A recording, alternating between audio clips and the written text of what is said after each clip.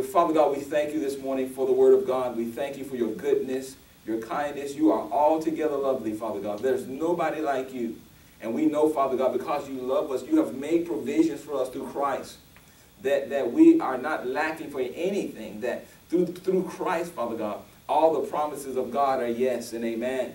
They're approved and completed in our lives. And so we thank you that as we continue to study on the authority of the believer, we pray, Father God, that the people of God will have a heart that is open and receptive to receive that which the Spirit of God is trying and seeking to give them. We pray, Father God, that even as the word of God go forth, that it will not return void, but it will accomplish in the lives of the people of what you intended for it to do. We declare that our hearts are receptive to the word, that we'll not simply be hearers, but we will be doers of the word that we hear. Father God, we love you this morning. We thank you for who you are. In Jesus' name, amen. So we've been sharing with you, this is part 4, the authority of the believer. I don't think we finished up last week. And we kind of left off, and I think it was 1 Peter, but I want to back up to 2 Corinthians chapter 5 again. And I just want to read through it. Then we're going to talk about some things at the end of these verses. We're going to read verses 14 through 21. And again, I just want to end and talk about some things in these particular verses. And here's what he says in 2 Corinthians 5:14. And we're reading this from the God's Word translation, so it would read a little different than yours. It says, clearly, Christ's love guides us. We are convinced of the fact that one man has died for all people. Therefore, all people have died.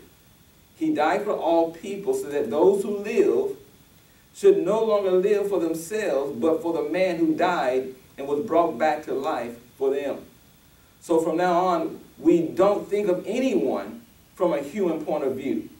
If we did think of Christ from a human point of view, we don't anymore. Whoever is a believer in Christ is a new creation. The old way of living has disappeared, and a new way of living has come into existence. God has done all of this. He has restored our relationship with him through Christ, and has given us this ministry of restoring relationships. In other words, God was using Christ to restore his relationship with humanity. He didn't hold people's faults against them, and he has given us this message of restored relationship to tell others. Therefore, we are Christ's representatives, and through us, God is calling you. We beg you on behalf of Christ to become reunited with God.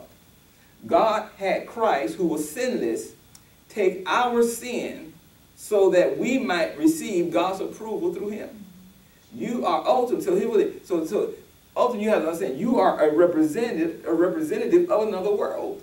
That you are to represent Jesus Christ, meaning you don't speak on your own accord. You don't act on your own accord. You act and think and talk according to what your King has said. Jesus is our Lord and our Savior. At least we say he's our Lord and our Savior. But I think we're very familiar with Savior in that he becomes our fire insurance. And thank God that Jesus is our fire insurance. We don't have to go to hell, not because of any bad thing we've done, but simply because we have placed our faith in Jesus Christ and Christ alone.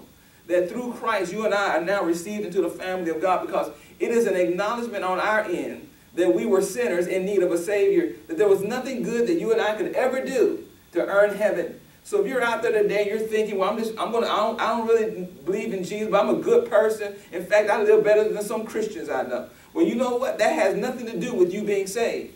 You are saved for one reason, because Jesus Christ is the one who gives you access to the Father. And it is an arrogant thing for someone to pay your debt, and then you say, well, I'm going to still pay my debt anyway. You can't pay your debt, praise God. Only Jesus could pay your debt. See, your debt required a perfect sacrifice. And the Bible said that the blood of bulls and goats did not satisfy. It just covered the sins of the people. But the blood of Jesus in its perfection didn't just cover your sins. The blood of Jesus completely removed and exonerating you from all your sins. From sins past, sins present, and even sins future. And people are afraid to tell that sometimes, because they say, well, if you tell people that, they're going to go out and set up a storm. Not if you receive it in the love in which it was given. You don't have somebody do something good for you. So it's, for instance, let's say you had $1 million debt that you could not pay off, and someone came along and said, you know what, I want to pay your debt for you, because you'll never be able to pay it because you're working at a lemonade stand. Are you, after that person pays your debt, would it be a reasonable thing to think that you would turn around and smack them and beat them up? Absolutely not. Why? Because you will probably be thankful. In fact, you'll be so thankful, you'll probably call up family members and close friends and say, hey, man, I tell you I had this debt, man, but man, this guy came along or this woman came along and paid my debt off. I'm so thankful. You wouldn't think about, oh, let me abuse them. Let me beat them up.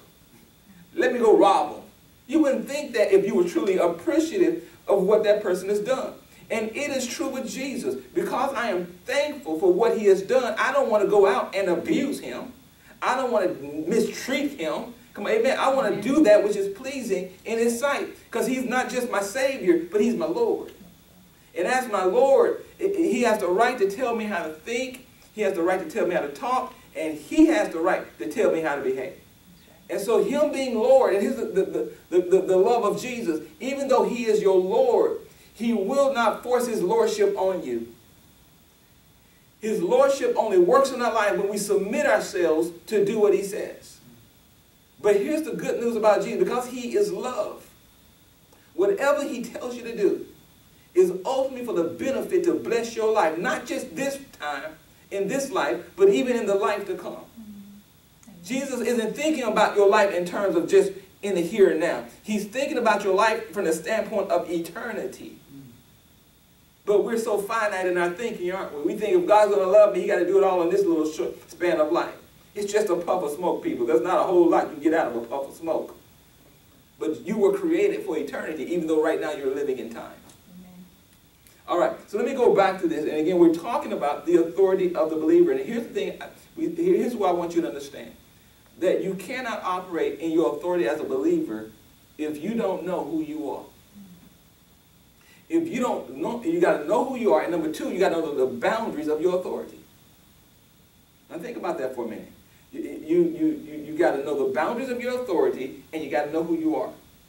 For instance, if a person goes out and wants to pull somebody over, guess what? If they haven't got any certificate that says they're a police officer, they don't have any legal right to pull anybody over. So they may have a passion, but passion is not enough. Amen. So that person could likely get themselves hurt because they're trying to operate in an authority that they legally don't have. And when you are trying to operate in an authority that you legally don't have, the system that you say you're representing has no responsibility to back you up. If I go out here and pretend to be a police officer, the police department is not going to back me up just because I want to pretend I'm a police officer because, I want to be one. No, I've got to go through I've got to prove something. I've got to receive some things that validates and says I am a police officer. Praise God. And so do you. If you're going to operate in the authority of God, you got to know, listen, you got to know the boundaries of your authority, and you got to know who you are. It is who you are, listen, it is who you are that will define your purpose. Most people don't know who they are. So what do? They define themselves by their purpose. In other words, most people, even Christians, go after purpose. I need my purpose. What's my purpose? What's my purpose? First of all, before you find your purpose, you better find out who you are. Amen. Because you might find yourself operating in a position that you were not called to operate in. Mm-hmm. Come on, amen. And so you got to know who are you? It is the one question God answered for me when I got born again. I wrote a book some years ago called Lord, I'm Born Again, Now What? I wrote that book because nobody ever told me what happened to me when I got born again. And because I didn't understand who I was, I spent years operating in a way that I didn't really see the results in my life that I wanted to see from the kingdom. But the reason why I wasn't seeing the results was because I was not operating in my right authority. I was doing something that I was not authorized by God to do. If you're authorized to be a teacher, but then you go try to be an evangelist, guess what? Now, unless God has called you to both offices, one of those are not going to work for you. Remember, I said this so when I got called into the ministry, I spent 3 years preaching the Word of God, and nobody ever got saved, and I was feeling really bad because I was hanging out with men ministers who were all evangelists. You know, evangelists walk into McDonald's, get everybody set. You know, and they talk about their jewel and their crown, and you know how they say that's another person, another jewel, and they say somebody else. And I'm feeling bad because I'm thinking, man, I've been preaching 3 years. I'm not good at this guy. My jewel is all rusty and no jewels in it and just falling apart, man. And I remember I was in the backyard crying and saying, God, you know, I'm not good at this. I'm not good at this. Nobody's ever gotten saved. Now, mind you, I was feeling that way because I was comparing myself to the gift of an evangelist. And the reason why I was comparing myself to the gift of the evangelist, listen, is because I didn't know who I was in God. I didn't know what he had called me to do. I was just trying to preach. You know, I was preaching anywhere I could preach. But I was like shotgun living, you know, just shooting all over the place. I wasn't rifle living with a scope, you know. I was just shooting up anywhere I go, boom, I'm going in. Open that door, boom, I'm going in. Come on, like Scarface, you know, out there, he broke in, he's boom, boom, just shooting up everything. Just, you know, don't know what I'm hitting, but I'm shooting everything, doing a lot of damage, you know. But I'm missing everybody, but I'm shooting. And that's how a lot of people live. And that is a chaotic way of living. And you waste a lot of time and a lot of energy living like that. But the snipers, they sit back within the room with their scope. They're looking for one shot. Now, I've wasted, using a shotgun, I probably wasted all kinds of bullets. But one bullet is enough to get the job done. And he's not running here, there. All he has to do is be patient and wait for his opening and wait for his time. Sometimes, see, we don't want to be patient. We don't want to wait because here's what we think. If I'm not busy doing something, then I'm not being productive. Tell a sniper that. He's not. Well, I got to go to the grocery store. You know, I go give him a cup of coffee. No, not a sniper. A sniper will sit in a spot for 3 days if he need to. They got a movie called, can't remember the name of the movie, Enemy at the Gate. It's called, boy, good movie. It's about 2 snipers, and they're out there for days, and they're not moving because they know if one of them moves and gives away the position, the other one's going to take him out. Awesome movie about patience. And the question was, who's going to lose patience first? It's a good movie. It's called Enemy at the Gate. It's a good movie. I'm telling you, man, you gotta watch it. But I say that because we waste a lot of our lives doing stuff that God hasn't authorized us to do, and we spend a lot of time just wasted. And so, again, we're going to deal with this topic. I know I'm a little off topic here, but I'm really not. But that was just the groundwork for what I'm going to go into. So here's the thing. You are a representative of another world. Now, the question is, what type of representative are you? Because if you don't know, you will be an ineffective representative for Jesus. Now, again, I said this earlier, and really this is what our ministry is built on, these 3 things: identification, location, and purpose. That was the foundation of this ministry. And what I said, one thing this ministry will always do, it will answer those 3 questions. Who am I? Where am I? And what am I doing here? Because if you don't know what you do, see, if you say you find your purpose without knowing who you are, if your purpose ever change, you lose your sense of value because you defined yourself by what you do. I don't define myself by what I do. I'm a pastor, that's what I do. But who am I? I'm a child of a king. And nothing changes that position, ever. And you have to know that, because here's the thing. For years, I ministered. I was just a minister. I was a teacher. I traveled around to different churches, jail ministry, nursing home, schools, wherever I could get my foot in the door. I was preaching the word, churches. I was just preaching all over the place. But when God called me to pastor, and I had been doing jail ministry for about 7 years, listen, my purpose changed. Now you want me to pastor. And he said, you got to let go of the jail ministry so you can focus on being a pastor. And that was very uncomfortable because I was used to my old purpose. So you don't ever define yourself by your purpose because it is subject to change. Like today, I'm a pastor. I'm not telling you I'm going to be a pastor for the rest of my life. I don't know. It could change tomorrow. God could call me to do something else. He could call me to hand it over to somebody else and go start a school or something. So I don't define myself by by my purpose. I define myself by my identity, knowing who I am in Christ. That's why we're called Identify with Christ Church. Because if you don't know who you are, you'll never walk in your authority.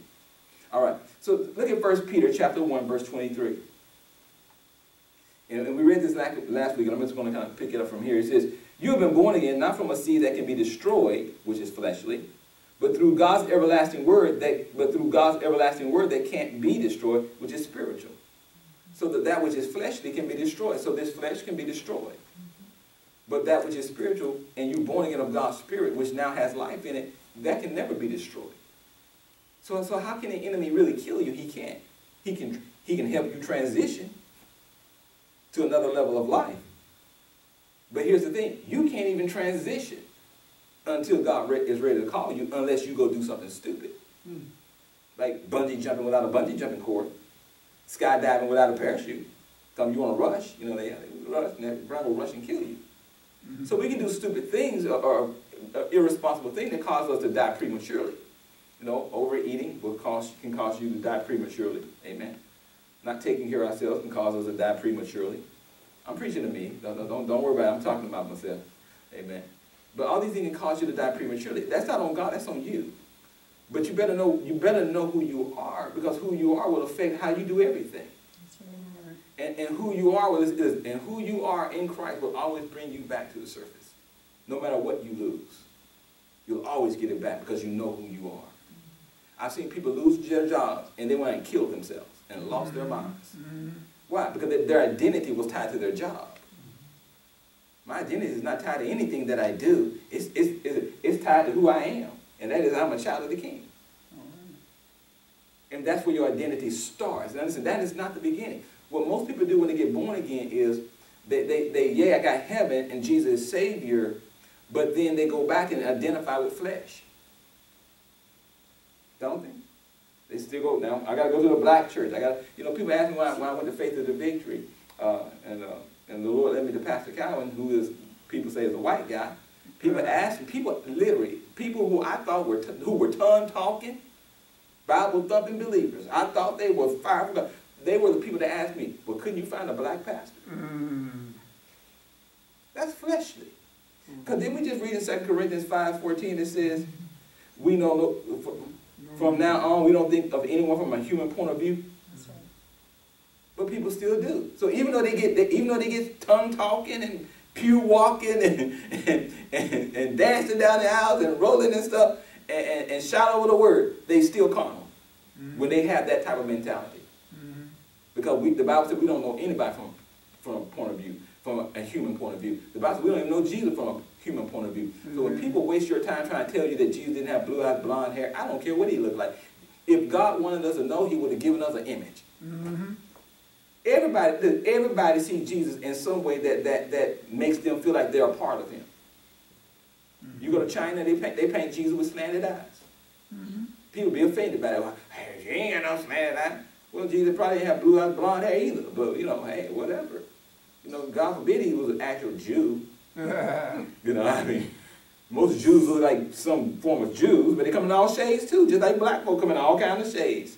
You see my brothers and sisters, we like a color chart. I got dark brothers, and I got light sisters and brothers. We're a color chart. I'm right in the middle of everybody. That's from a human point of view. And Jesus never viewed people from a human point of view. All right. So he said, 1 Peter 1:23 says, you have been born again, which means if you were born again, that means you were born into a new culture. Because every child, when it's born into somebody's culture, usually the culture of his parents, right? So if you were from, let's say you were from Mexico, and you had a child, you're going to probably help that child identify with being a Mexican, because that's where you're from. If you born and you're like from Africa, you're going to always, even though they grew up in America, you're going to still teach them about their African heritage. In other words, every child is born into the heritage or the culture of their parents. But we were born again.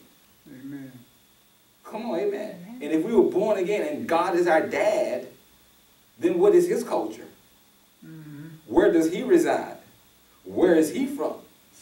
Because that's who I now am, because I was born again of what? His incorruptible seed. Am I making sense? Amen. Now, the reason why I'm sharing this and going really slow with this is because all this is the foundation of your life.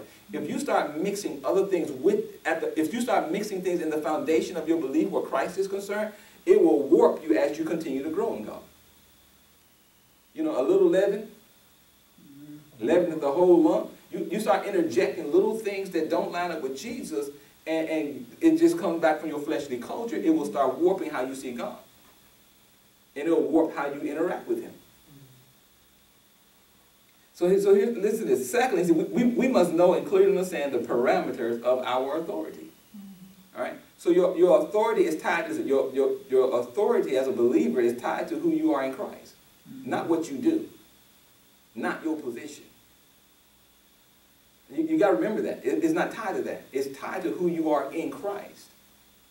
All right? Now, so we must know and clearly understand the parameters of that authority as well. If you don't know the parameters of your authority, you'll try to operate in somebody else's authority and then find out why you're not, and you'll wonder why you're not effective. Mm-hmm. See, you don't want to be a great copy of anybody. Say that. Amen. I mean, I've seen some great copies of people. I mean, they preach like people, they act like, they talk like them. And I've gone to places where all the ministers, they preach the same exact way. Mm-hmm.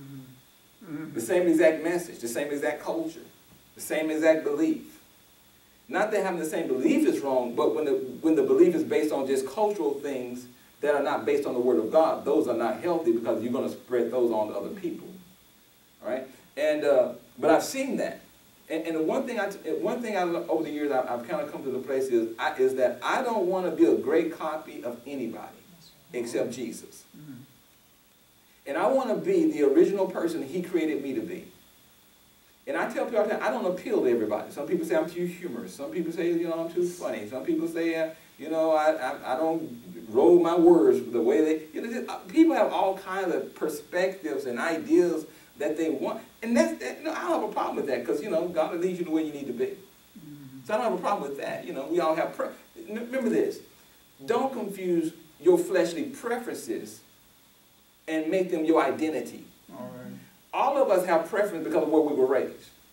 Like if you're from Mexico, there's certain colors they like stuff real bright, and they like bright stuff. I'm not a bright dude. I want some pastels. I mean, just everybody's different, and that's fine because it's based on where they were raised. So you have preference.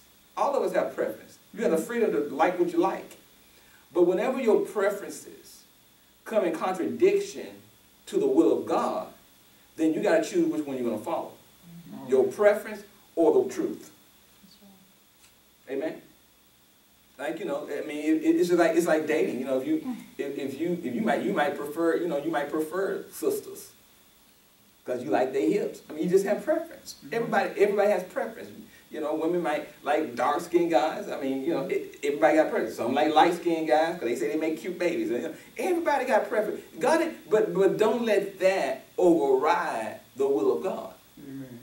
Don't set parameters on your life based on cultural things that come from the flesh, because that's going to affect your authority. Because see, listen, I've heard Christians say this. Christians, especially black Christians, I've had them say this to me. You're a black man. They ain't gonna be for you. If you black, they ain't gonna do. I said, hold up, that goes against the truth. Mm-hmm. If God be for me, that's right. Who can be against me? Mm-hmm. Come on, amen. The Bible says he'll give me favor even with my enemies. And I said, the dude can hate me and still write me $1 million check. Mm-hmm. That's right. Because they belong to him. So see, do you see what happened? They let that cultural thing, that out of the flesh, put parameters that God never put. Thus, now their authority is affected because now they're speaking out of their fleshly culture rather than their identity. Mm-hmm. Your identity is spiritual.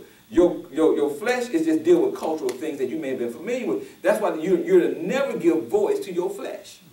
Mm-hmm. Not its feelings, not its thoughts, not its actions. You never give it voice. Because the minute you give your flesh a voice, it will start dictating what you do. If the flesh dictates what you're going to do, then you'll never operate by the authority of God because the authority of God is spiritual. So in order for me to operate in the authority of God, I have to go spiritual. And what I mean by spiritual, I'm not talking about smoke blowing and all that stuff. I'm talking about obedience. You want to walk in the authority of God, then walk in obedience to God. Here's what the Lord told me a long time ago. He said that if you want the full benefits of the kingdom, you must fully identify with the kingdom. Mm. You can't be partial American and partially something else and then want full benefits from both. No, you're going to get partial from both. But if you want the full benefits of God, you got to fully identify with him. You got to be committed. Now, I'm in Christ. Doesn't matter what happens. Why do you think Jesus didn't care about what was happening in the world in the sense of circumstances and conditions? Because he knew who he was. And he knew the purpose of God. He never let those things define his authority. You know, they try to make him an enemy to Rome. They wanted to speak against Rome. He wouldn't speak against Rome. Because he understood that there's no authority that is established except that which is established by God. All right. And God uses it all for a purpose and intent to bring his word to pass. But see, if you're earthly minded, then you'll never see heaven's plan. And you'll only live within the earth's parameters. You know your spirit really doesn't have parameters in terms of the power it can exercise other than its obedience to God. But as far as what you can do, what does the word say? You can do all things through Christ who strengthens you. Yeah, but see, that's racism. No, it may be in your world. But in my world, I have the favor of the king. All right. In fact, not only do I have the favor of the king, I have the favor of the King of Kings and the Lord of Lords. Ruler of all nations and kingdoms of the earth and all people, races and creed. I got his favor. So what I got? So why would I bring myself to a lower level of expectation when I can look at life from heaven's perspective? It tells me I'm victorious in whatever comes against me. And see, if you know you're victorious in whatever comes against you, you can walk in love towards all people because what they do really, they don't even matter. Say that. When God is for you. That's right. Who can be against you? How real is that to us? Amen. This is why we don't decree and declare certain things, because we still live by this. We live by the limitations of the flesh. There is limitations in this flesh, but not in your spirit. That is in obedience to God. That's your authority. Your authority is spiritual, not natural. So when people try to do natural things to get their authority, well, they will have to keep natural connections and natural means to maintain it. And many times people have to stomp on people to keep it. But when your authority comes from God, can't nobody mess with that. They may try, but they're going to lose. Amen. Because what does the truth say? No weapon formed against me will prosper. Every tongue that rises up against me, I'll prove to be in the wrong. Yeah, but we live in different times. Same truth. Truth. Listen, if it changes, it's not truth. Say that. And I would listen to me very carefully. Listen to me saying, truth is not a belief system. I want you to hear this. I want you to hear this real good. Truth is not a belief system. And you know why you know it's not a belief system? Because all of us, in our walk with God over the years, our belief has changed. Isn't that true? There are things I used to believe, I don't believe it no more because I got a revelation of the Word. Right. So let me tell you what truth is. Truth is not a belief system. Truth is a person. And that person is Jesus Christ. This is why you need to spend time with Jesus. You need to spend time with the Spirit of God who's going to speak to you concerning the things that Jesus has said, so that you don't live your life toddling between opinions because one person says this word, another person says that. No, Jesus is the truth. This is why I always encourage my people that God called me to lead, to develop your relationship with Jesus. Talk to him. Just have a conversation with him. Lord, it's okay to say, Lord, I'm having a rough day today. But I know you're still good. It's okay to say I'm having a rough day, but you're still good. And I praise you anyhow, because I know you got me. He got you when you don't feel like you got. Come on, amen. Amen. He got you. And because he got you, listen, you have authority to tread upon serpents. The Bible says you are seated in heavenly. You are seated. Now listen, he didn't say you standing in heavenly places. He said you are seated in heavenly places. You are seated in heavenly places far above all principalities, powers, might, and dominion. Now, here's why the word seated is real key. The word seated is a position of rest, meaning your authority is not something you got to work up. It's just been given to you. And now you can rest in the authority that is given to you so that you can walk above every principality, power, might, and dominion in the earth. Because you're seated on a position of being over all of them. Yeah, but these circumstances, wait a minute, you're looking at the circumstances from the flesh perspective. All right. You got to look at the circumstances from the seated position of authority position. I mean, think about it. When we look at the earth from this position, we see hills and valleys and up and up and down. No, we see all that stuff and you're like, ooh, those are pretty mountains. Woo. But go look at it. Go look at the earth from space. It looks like a smooth little round ball. It's just about your position. So listen. So when you see the earth from space, it looks level, doesn't it? And didn't we talked before that He will cause us to walk on level ground? But your level ground is not about walking in terms of how you see the world from the earth's perspective. It's about living life from heaven's perspective, where everything just looks smooth. And you're walking on level ground because you're walking in His will and you're walking in His authority. You got to decrease some things. I tell believers all the time, you are the prophet over your own life. What are you saying? Most times we just say what we feel. You are the prophet of your life. Why? Because God gave you power in your words. Amen. Amen. To speak to circumstance. Now, if you're not saying nothing, well, you don't get nothing. I mean, think about it. If you're sitting at home, you're hungry, and your spouse is in the kitchen, you sitting there starving, and you're thinking, boy, I really want some food. Man, I really want some meat. You're thinking this to yourself, but you never say nothing. And then when you sit there and we got to call 911 because you sitting there because you got malnutrition, because you didn't get nothing to eat, you want to blame your spouse for not getting you some meat, but you never used your words. And isn't that what Christians do? We blame God, but we never said nothing. We never declared what the word says we can declare. No, we say, well, we'll just wait and see how this is going to turn out. We'll wait and see. Then if it turns for the worse, then I guess we'll pray and ask God for help. Man, no, I declare this. I declare that I walk in divine health. It is my birthright. It belongs to me. I declare that I'm blessed and favored of the Lord. I'm blessed coming in and I'm blessed going out. You say it don't always look that way. That's because you're looking at it from the flesh and you're seeing peaks and valleys and mountains. I'm looking at it from heaven's perspective. And from heaven's perspective, my life is smooth. And you got to look at life like that. That's your authority. A part of your authority is the capacity by the Spirit to see things from heaven's perspective. Are you hearing me? That's part of your authority. The capacity to see life from heaven's perspective. Because once you see it from heaven's perspective, you understand this is smooth going. See it from Christ's perspective too. Okay, let me give you another thought. He already won for you. You just need to walk in the victory that He purchased for you on the cross. You say, well, how do I do that? Obey Him. Just do what He tells you. You say, but it don't make no sense. Remember when the first miracle of Jesus before when He came out of the wilderness was at the wedding feast. Because they ran out of wine. And his mom, Jesus, they out of wine. He said, well, what I've got to do with that was not an insult. Actually, it's not really, he was not talking down to his mom. Amen. You know, it's just a cultural thing that we don't understand. But he wasn't talking down to his mom. And then what does she say to that? To the servants? Whatever He tells you to do, do it.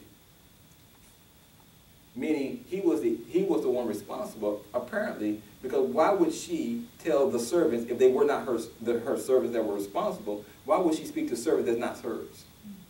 To tell them to do whatever her son tells them to do. Head of the household got a responsibility. And what does He tell them to do? He tells them to do the ridiculous.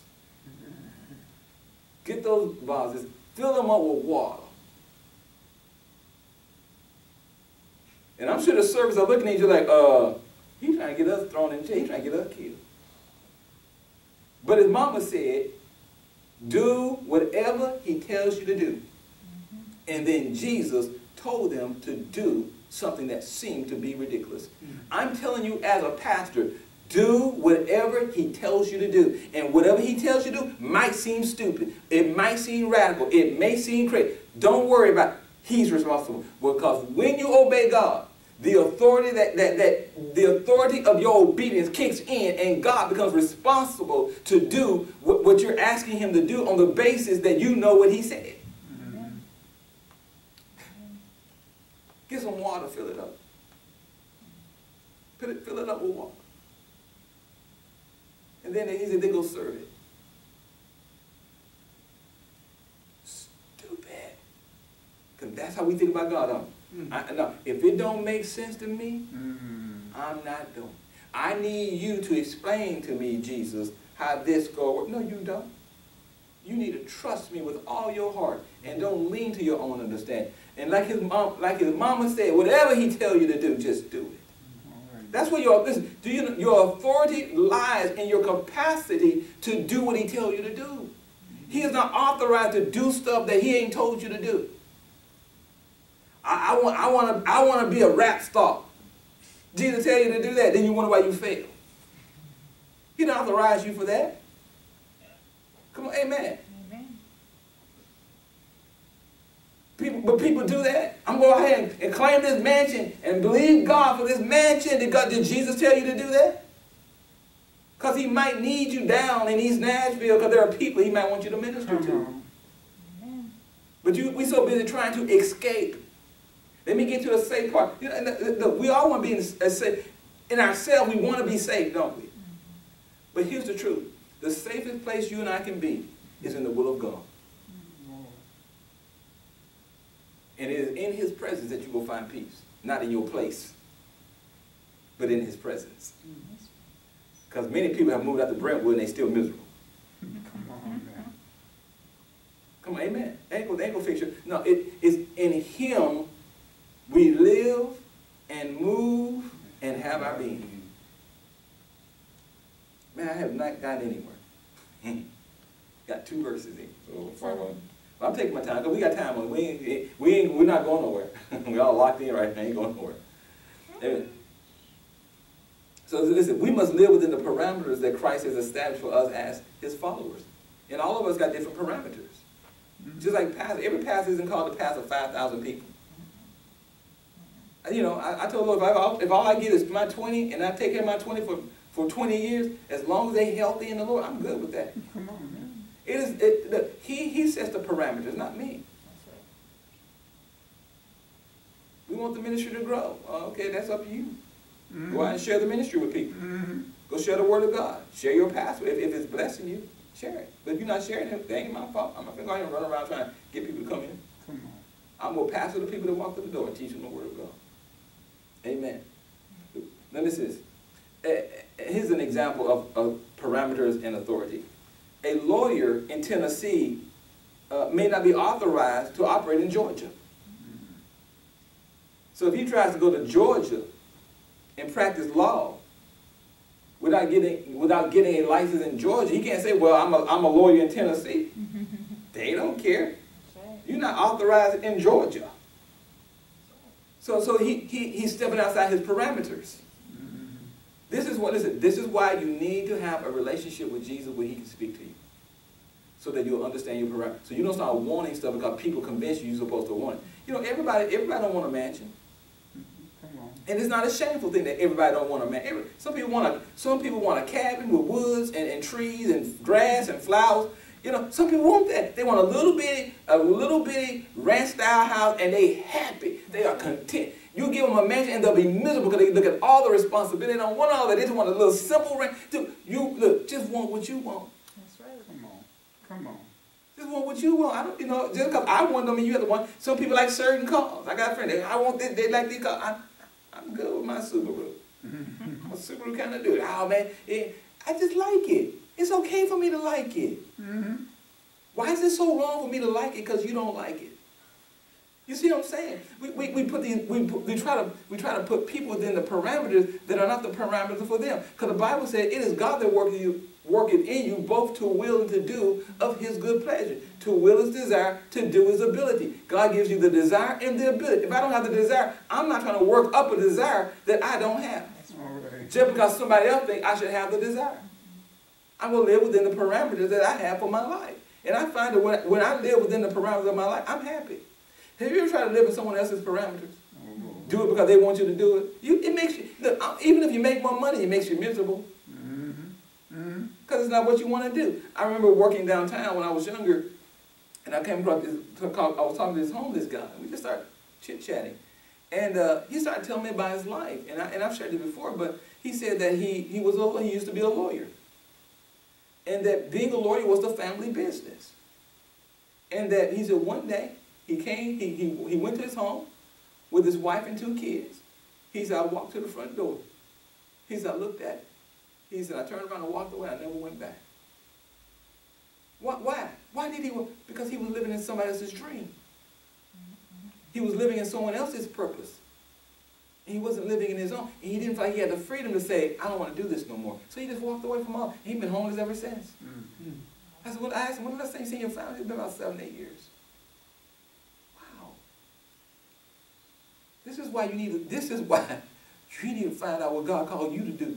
And be content with such things as you have. And quit letting everybody tell you what you should have. Dude, if you like a modest home, then enjoy your modest home. You won't have the pressures. You always experience pressure when you live beyond the boundaries that Jesus has established for you. Because once you step outside his boundaries, you now have to accomplish this thing in your own strength. Another story, a true story. A young pastor got the key to the city, had a booming ministry, was blowing up off the chains. I mean, thousands of people come to this church. They come out what a preacher he was, and the mayor's acknowledging him and all this stuff. And then a week later, this guy commits suicide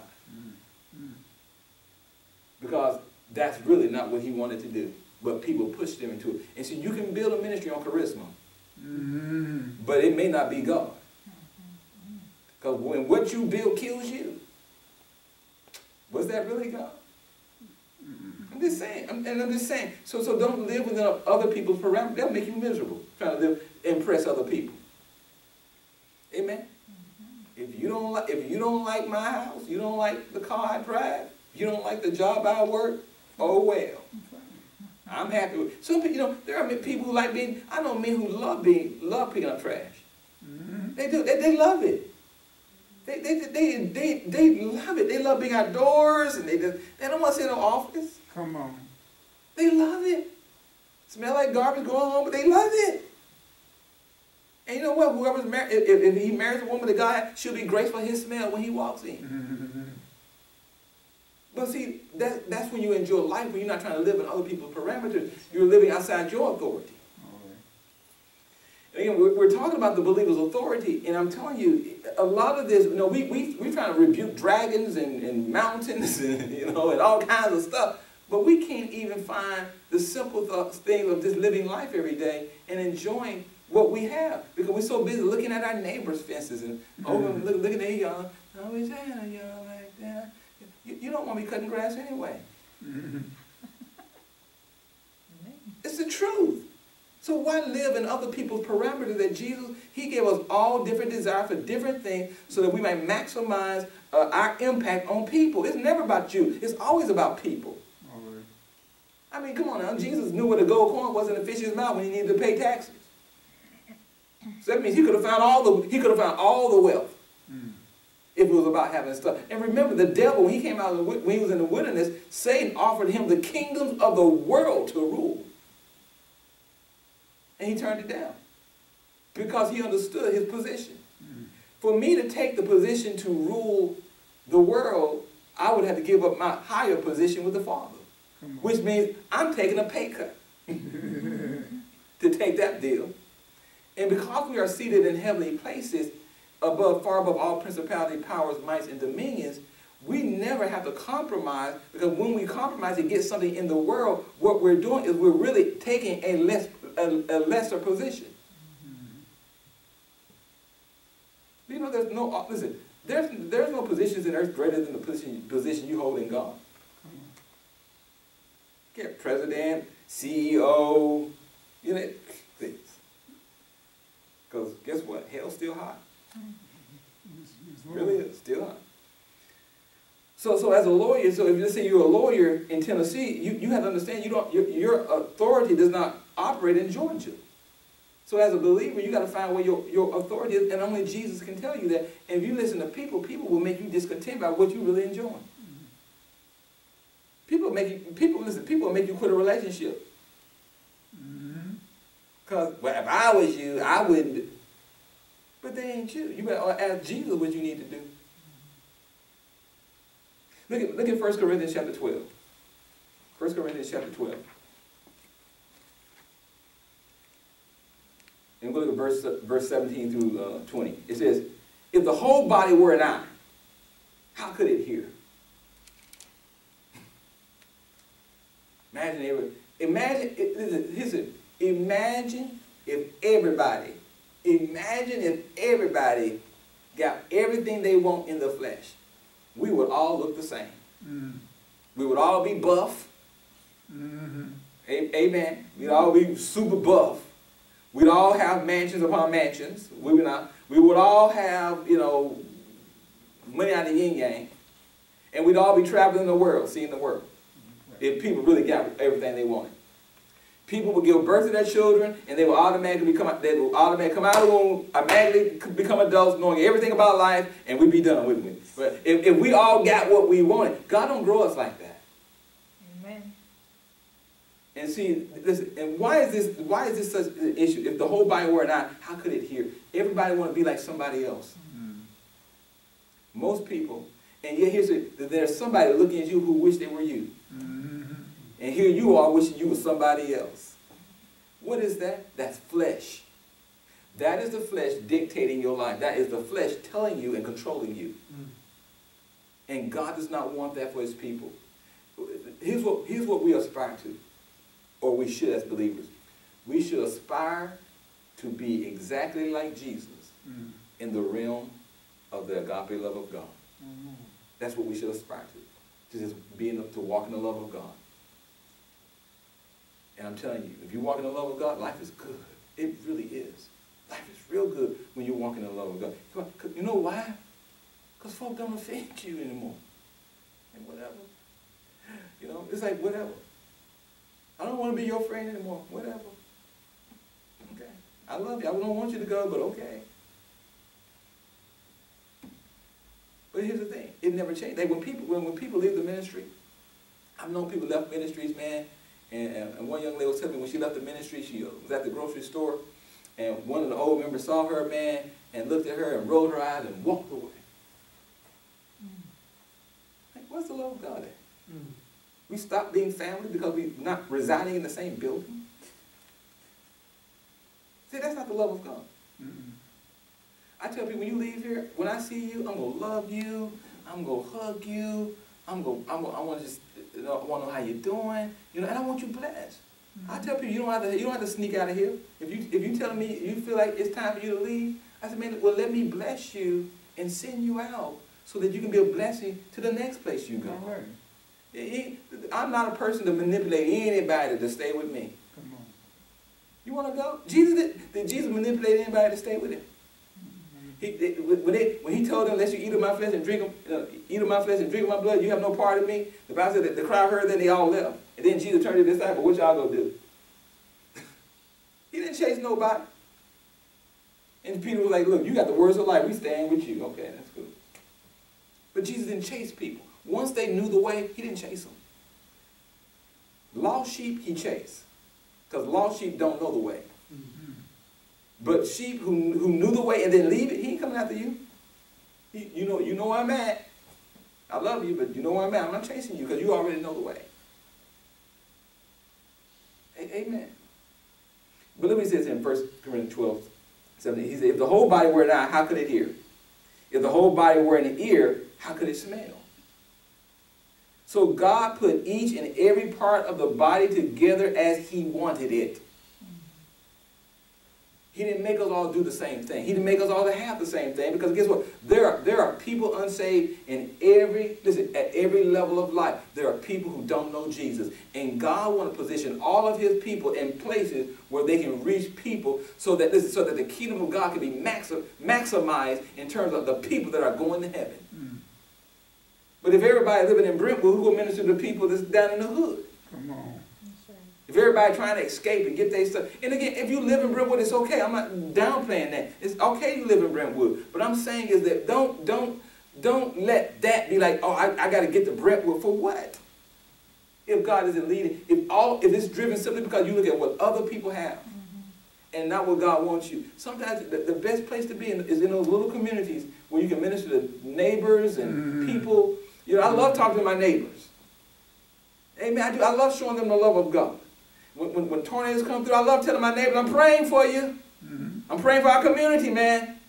You know, so don't call it to our neighborhood. I told my neighbor Nick, I said, don't call it to our neighborhood, Nick. I said, I don't call it to my neighborhood. I said, just know I'm over here praying and believing God that it will not touch our neighborhood and it will not touch our community in Jesus' name. He's like, okay. But what if I wasn't there to say that to him? You don't know what that little seed go do in that person's life. You know, amen. So God go place you where he want to place you. If he wants you to be a toe, then be a toe. If I'm just a toenail, be the best pretty looking toenail you can be. Be an effective toenail, amen. Verse 18, let me read it again. He says, so God put each and every part of the body together as he wanted it. So quit, and let me say this to other saints. Quit telling other saints where they should be. And where they should be is on the basis of where you think you are. Leave people alone. Just love them. Just love people. Encourage them in the Word of God. Encourage them to have a deeper relationship with Jesus. And while you're doing that, encourage yourself to have a deeper relationship with Jesus. So you don't condemn people because they're not, quote, on your level. Folks, let me, every saint, listen to me. We're all on the same level in heaven. Because we are all seated in heavenly places. All right. But our authority do not operate the same way because we're not all put in the body for the same thing. Meaning my foot does not have the authority to operate like a hand. My hand does not have the authority to operate like an ear. It operates according as a hand. It picks stuff up. But what if my hands, I want to hear, I'm walking around like this, nigga, what you doing? What you doing? I'm trying to hear. Well, I'm trying to do something with my hand that was not intended to do. Or what if my ears, my ears say, I want to be eyes, I'm walking around like this. What you doing? I'm trying to see. No, God put you together the way he wanted you. How about you ask him how he wants you to be? Amen. And quit asking people. That's right. And quit letting jobs and positions and stuff define your value and your worth, man. Find your value in who Jesus says you are. I am valuable because the creator of the universe saw fit to send his son to die just for me. Come on. He called me a pearl of great price that he was willing to give up everything just to find Donald. That's what makes me valuable. That's right. No job, no position, no money, or the lack thereof makes me anybody other than the fact that Jesus loves me. That's right.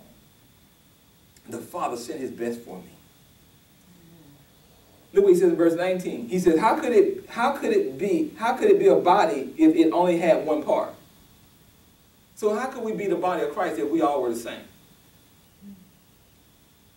We're not all the same. Listen, you must learn. Listen, hear me, saints. You must learn to celebrate the people who are different from you in the body of Christ. And what I mean by different is they just have a different way of doing things. Like some people go to church on Saturday. Hey, how about just go with them on Saturday? Just celebrate God with them. Lift up Jesus. You don't believe everything they believe. You don't believe everything you believe. It's the truth.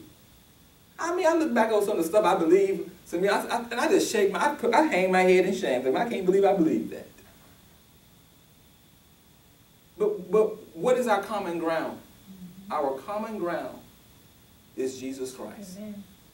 And the Spirit of God connects us all together. That's right. The head is what makes all of us function. Jesus is the head, and we are the body. And he saw fit to put us where he wanted to put us and to use us the way he wanted to use us. Just because I'm not an eye doesn't mean I can't be an effective knee. Mm-mm. Right? Just be who you called to be. That's right. Look what he says. Look what he says here. He's in verse 20. So there are many parts, but one body. See, you know, society is broken up into the haves and the have-nots. Right? It is constantly being divided.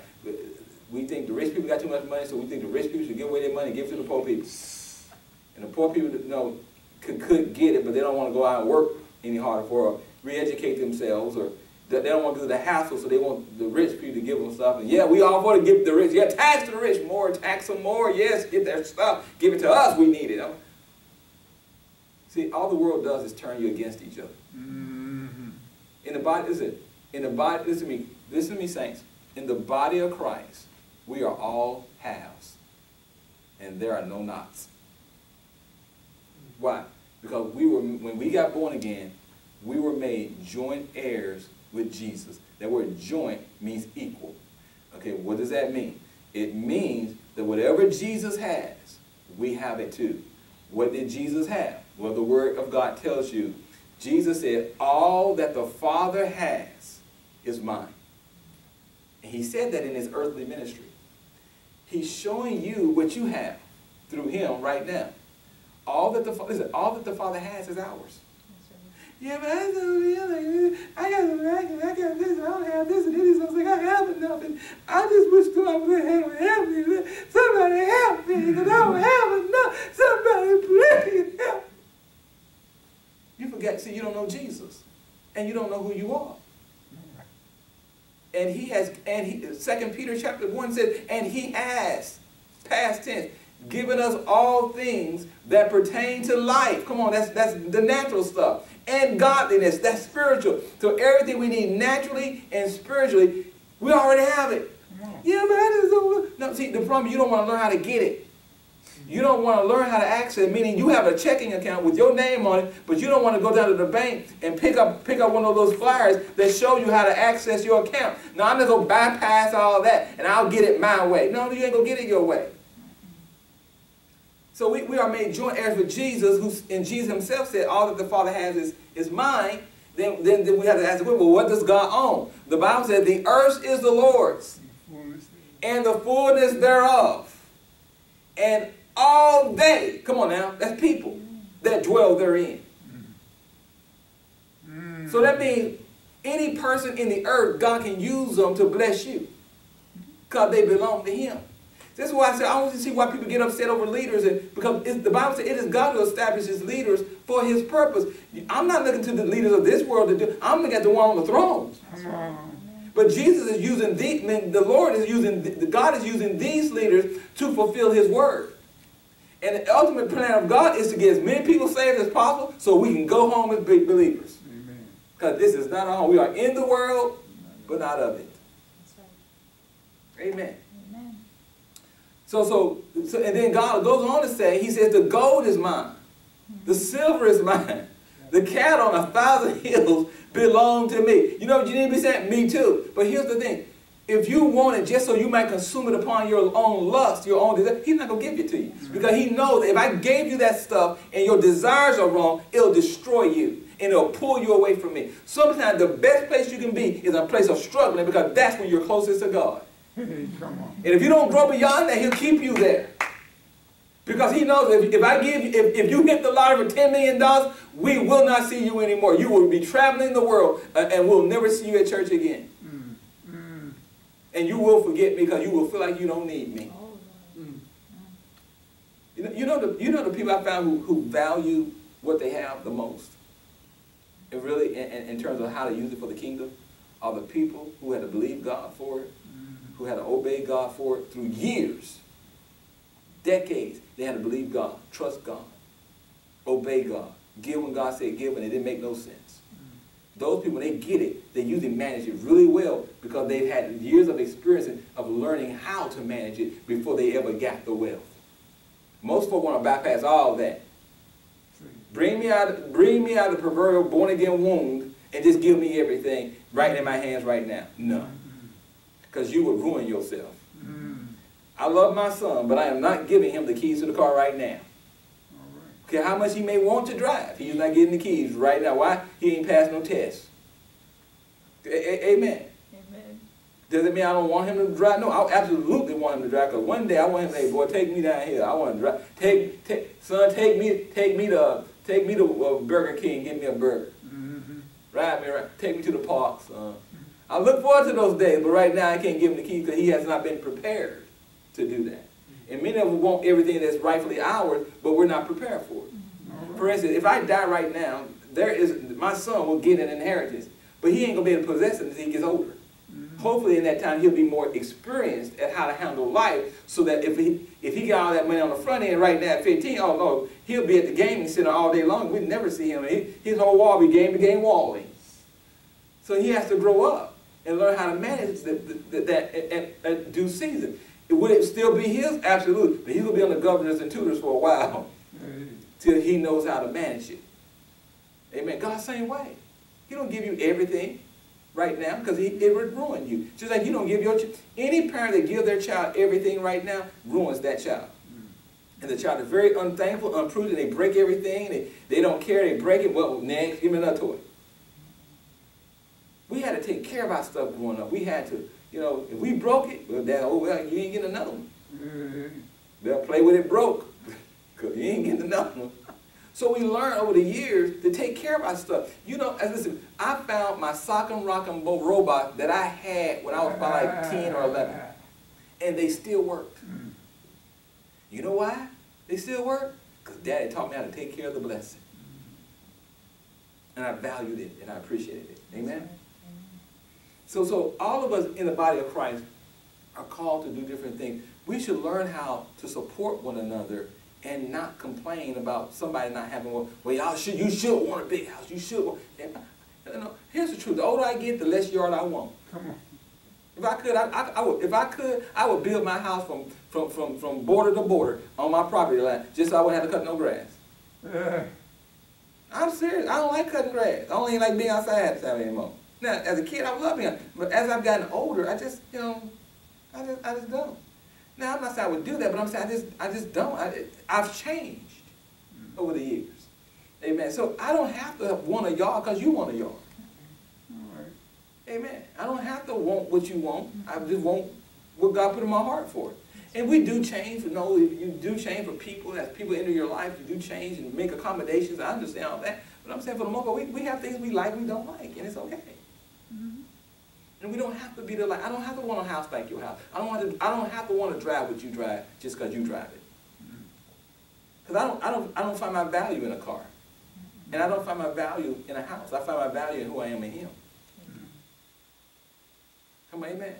So many people define themselves by their stuff and what they drive, and people see he's valuable because look what he drives, look what he lives. That don't make them valuable. They could be a heathen behind closed doors.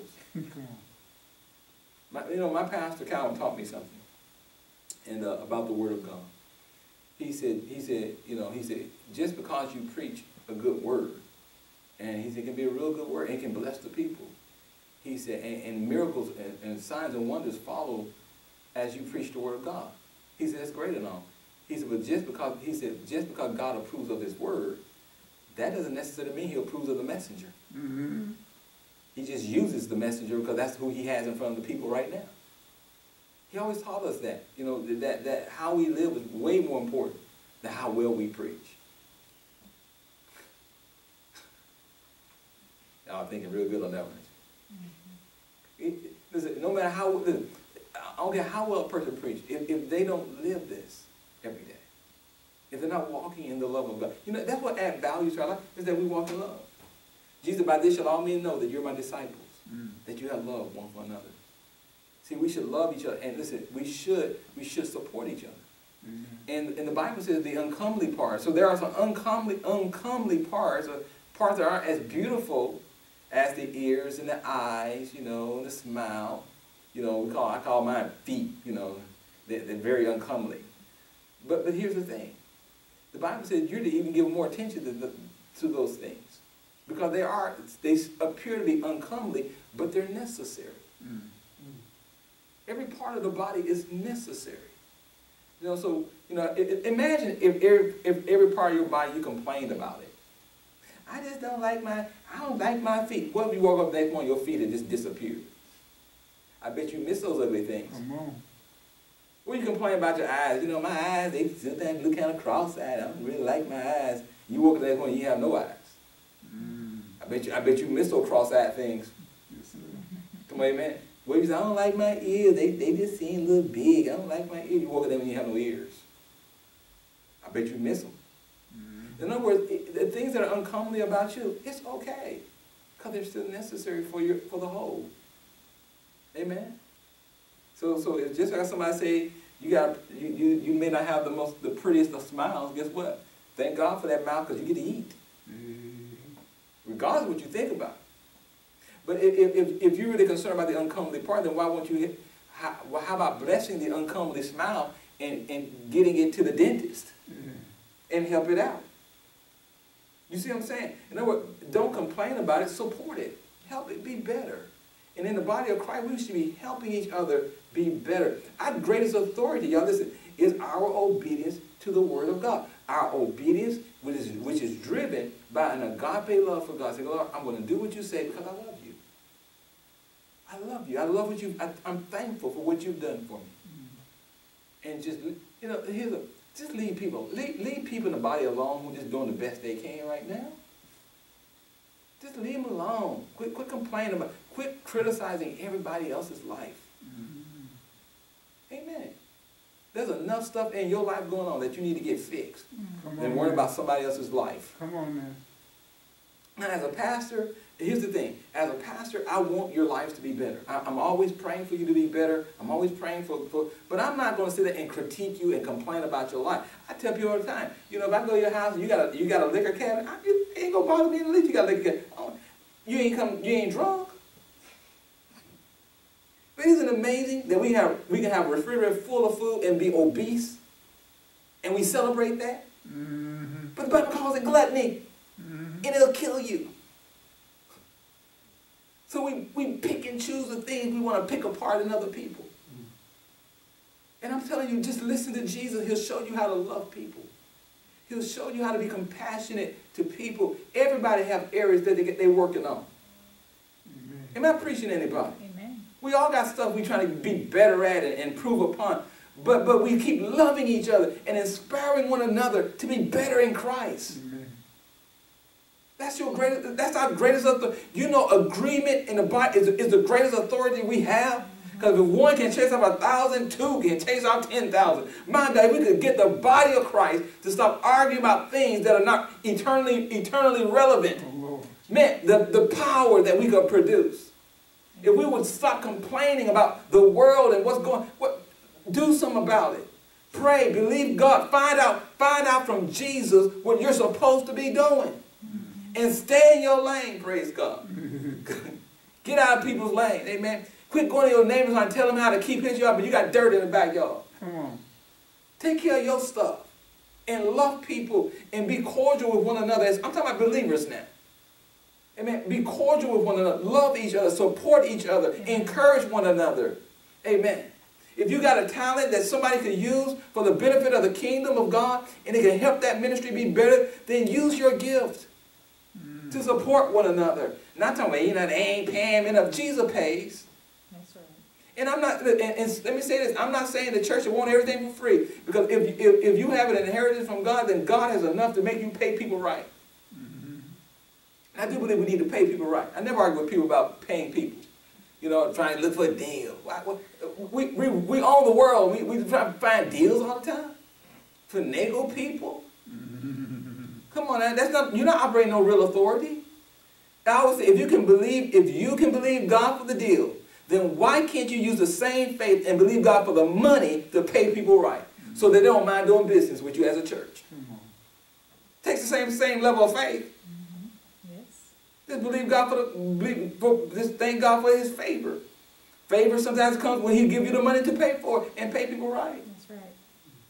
And sometimes favor people will give you a deal out of their own heart and out of their own compassion. But stop. I'm just saying this to Christians. Stop beating each other up. Stop looking at each other and find out what's wrong. Let me find something wrong in your life. Don't worry, we won't have to look for. Because there's something wrong in all of our lives. Because nobody looks exactly like Jesus yet. But we are parts of who He is. He is the head and we are the body. And we need to support each other and encourage each other and love each other. And if we could do that, y'all, wow. If we could do that, praise God, I'm telling you, life would be so much better for the body of Christ. I'm not talking about for the world. The world's going to hell in a handbasket. But for the church, while we're in the world, we don't have to be of the world. We don't have to think like the world, and we don't have to talk like the world, and we don't have to behave like the world. Amen. Amen? And so, again, I got about that much done. I didn't get far at all, because I really want to get it. But I just feel like God said, it's put that in my heart today. You know, we need to love each other. Yes, sir. We need to support each other. Quit complaining and griping and trying to find stuff wrong with people. Amen. Get your face off other people's windows. Come on, amen. Get your own windows and check your windows out, praise God. What's going on in your own house? Why? Because God wants to bless you. Mm-hmm. You are not blessed to critique other people. Mm-hmm. You are blessed to bless other people. So be a blessing. And trust the Lord to minister to people where they need ministry if they're not hearing you. Amen. I pray that bless you today. I do. I pray that word encourage you. I tell you, I will challenge you a little bit today. That was a lot of challenging. Amen. But that's really the heart of God towards his people. He wants us to look like Jesus, and he wants us to love people and quit competing with one another, but yet we are to support one another and not compete. If you live in a mansion, and I live in a ranch-style 3-bedroom house, and you live in a mansion with 18 rooms, hey, God bless you, but you enjoy your mansion, and I'm going to enjoy my ranch house. Amen. Amen. And that's good enough for me. That's all I want. And so don't compare the two. Don't think I'm less than because I don't have what you have. Because all of us are part of the same body. That's right. Amen. Praise God. Well, let's pray. Hallelujah. Father God, we thank you for your people. Lord, I just thank you for the authority to live obedient, Father God. The authority of God to live above this flesh, whereby the flesh is not dictating and controlling our lives. And we're looking at things from heaven's perspective. Father God, we just want to say we love you today. We thank you. Yes. And we just, Father, give you the praise and glory. I pray for all those who listen that this word will stay with them, Father God. Not only will it stay with them, but they'll put it into practice and they'll carry it with them everywhere that they go. That we will be a body of believers that will love one another, pray for one another, encourage each other. And yes, at times there is places for correction. But Father God, we just thank you for just who you are and for allowing Jesus truly to be the Lord of our lives and to live that out every single day.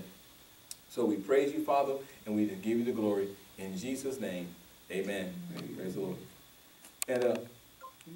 And I just want to, I just want to also say to those who called in today, thank you for calling in through our conference line. I pray that that blesses you. Again, that is always available to us through each service. And if you would, take advantage of that and just be here with us and to receive the Word of God. We want nothing more than for you to be the best that Jesus Christ has called you to be. That is our ultimate desire, that you will walk out the plan and purpose for Christ in your life every single day. Just know we love you and we thank God for you. Amen.